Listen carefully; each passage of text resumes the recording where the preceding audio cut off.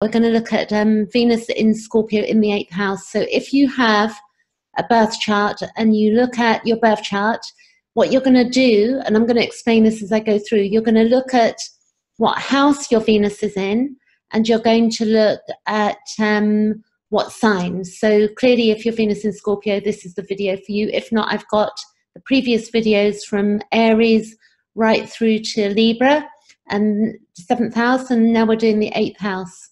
So here we go, next slide. So what I'm going to do is explain that Venus has an inner nature and an outer nature. So, and it's the way in which we hear our own voice. And what that means is that it's also the way we listen to ourselves. It's our inner monologues, like that voice that tells us who we are and what we are. And as we hear ourselves and our inner talk, we can see often, you know, it's not 100%, but very often, we will basically project that out into the world, that inner voice, how we're feeling, and that generally gets reflected back to us. But I would very much say that as an adult, you know, maybe in later years of childhood, but very early, you know, clearly we need to be looked after. So we're not going to give little babies a hard time here with this, you know, the idea of projection, because it's important that we don't bypass reality in whatever modality or whatever we like in life. We can't just write people off and say that everything that happens is a projection, because it is not. There are things that happen that are difficult, and sometimes the way we speak to ourselves is our true feelings also. But ultimately it is our inner needs and values, and Pluto rules Scorpio and the 8th house, okay?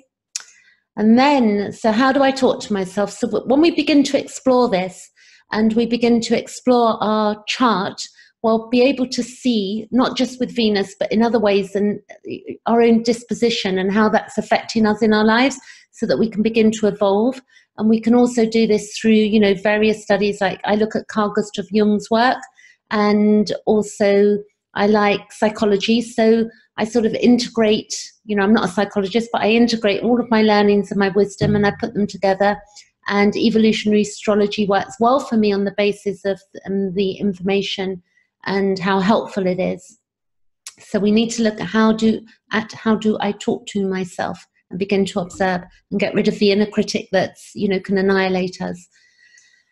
So here we have my birth chart, and this is dated, the chart is dated the 23rd of August. And what you've got here is, if you look at my pointer, you'll see that I've got Venus. My Venus is in Aries, and my Venus is, because it's in the 5th house, I would also look at Leo as well, because I'm going to have, you know, be looking at Leo because it's the 5th house. And then also my Venus is in Aries, so I would look at Venus in Aries. And that's what I meant when you look at two, you know, you were basically bringing the chart together. So we're not just looking at one thing, we're looking at many different facets of a chart.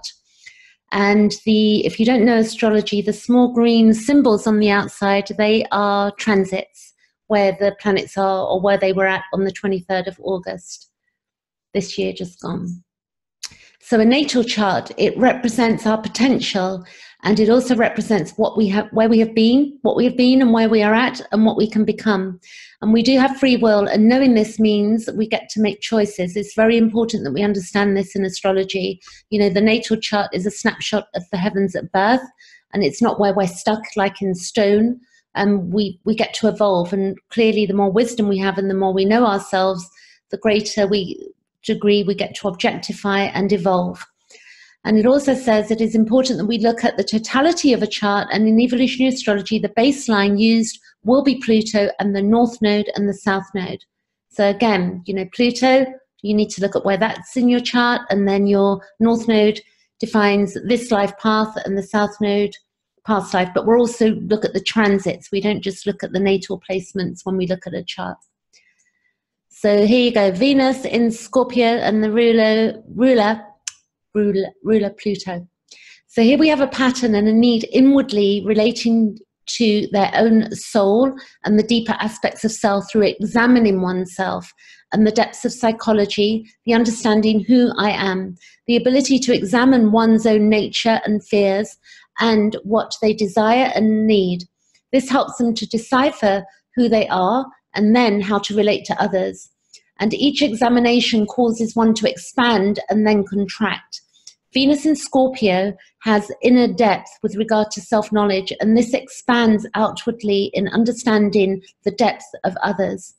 And all situations are elevated at depth, their own inner world, and then in relationship to others. The main question is why. So, you know, Venus in Scorpio and Scorpio in general, the main question is why. And I know that I have that as a rising sign, and I ask that question a lot, is that why? This why leads to self-knowledge about self and leads to understanding the depth of others who we then interact with. And Jeff Wolf Green describes this state as having an eye of an eagle, and explains an eagle's eye has the ability to see the larger picture and then telescopically zooming in on points of focus. And that's the reality of, you know, like an eagle, that they have this eye, but they can zoom in like very quickly on what they're focusing on, their point of focus. And Scorpio does that, but Venus in Scorpio, this is what's going on. Inwardly, they are monitoring everything, and the same applies to their surroundings and others. The why leads to understanding, but can feel threatening to others. So if you can imagine, if you're like basically questioning people, why, you know, why are you doing that? Why is that way? It can feel threatening to other people. Scorpio has experienced lives of abandonment, loss, and betrayal. And Venus in Scorpio can cause fears to manifest, and they zoom in to make sure all is safe and they are protected. And this includes others they care for. And part 2 of this is they do not wish to experience dependence on others in order to protect self. This can create circumstances that create situations where others do abandon and betray them. This can happen due to them becoming fixed, and if too fixed, growth cannot occur. Self-enforced or other removals also create growth. They may act with anger or rage or show a victim mentality. And if we become fixed or over-identify and it inhibits our growth, then it is necessary for removal of whatever is creating the stalemate. And that's worth thinking about, you know, in life as well. They need others who assist them in understanding their own depth and needs and wishes and desires.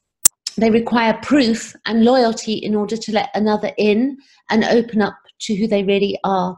If another is dependent on them, it can create a sense of safety, and this can be a form of manipulation, even if it is unconscious. Knowledge of self and knowing of self ultimately leads to healthy changes in time.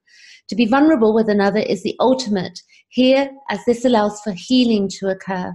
This can lead to trust and inner honesty about one's own motivations, and allowing one to grow and feel safe. We can balance this with the polarity of Taurus to look at our wounds and to see where we can heal ourselves and become self-sufficient.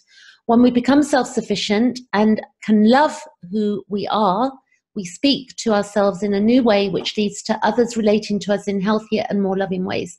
Security is inner, and knowing this leads to self-empowerment and inner security. Okay, this I love. This is Uganda, and a saying I love. He says that mankind is engaged in an internal quest for that something else he hopes will bring him happiness complete and unending. For those individual souls who have sought and found God, the search is over. He is that something else. So what happens is that we, as we go through life, that we have this desire, you know, this desire to be fulfilled by something outside ourselves. You know, it can be a myriad of things. You know, it could be a new job, it could be a partner, it could be, you know, having a baby, it could be anything that we think we need to bring us happiness. And we think it's going to be complete and unending, but then we realize it's not. So then we go back to self and we, you know, delve in inwardly, and then we come to the idea of what God is. For each of us, it's very subjective. But I would say the experience to God is similar for all, I would say most people, all people. In, you know, the loss, abandonments and betrayals lead us back to ourselves and to becoming whole. Here we have Carl Gustav Jung. He passed in 1961, and he's got a couple of sayings here that I love. He says, until you make the unconscious conscious, it will direct your life and you will call it fate. And what you resist not only persists, but it will grow in size. And I think with wisdom, you know, we begin to get through that, but we've got to remove a lot of what you know, causes us to disassociate in our lives to get to this point. Because if we're continuously disassociating, whether it be through childhood trauma or, you know, through the things that we do in day-to-day life, then we're not going to grow, and our soul's going to sort of become stagnant and not really go anywhere. So that's where, you know, Pluto will come in, and it will just, you know, it will just make things happen. You know, it's sort of like boom, it's like things will happen. So then we have to make changes. You know, we're forced into it. So resistance to change determines the magnitude of our problems or confrontations.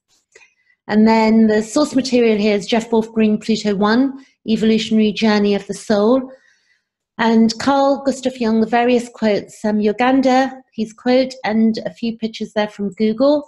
And then what you can do is you can email me or look at the links below in the video. And please subscribe if you haven't seen me before, because I'm doing regular videos, and I'm going to be doing lives on, you know, sort of astrology learning and trauma and CPTSD, stuff like that. So that's it for today. I hope you've enjoyed this, and I'll be back next week with, let me think, Scorpio. I should know this one. You'll have to go along with me. Sagittarius, that's it. Yeah, Sagittarius, got it. So, and then after that, I'll go up to Pisces, and then I'll start, you know, a new section on maybe Mars or something like that through the houses. Okay, catch you later. Thanks for watching.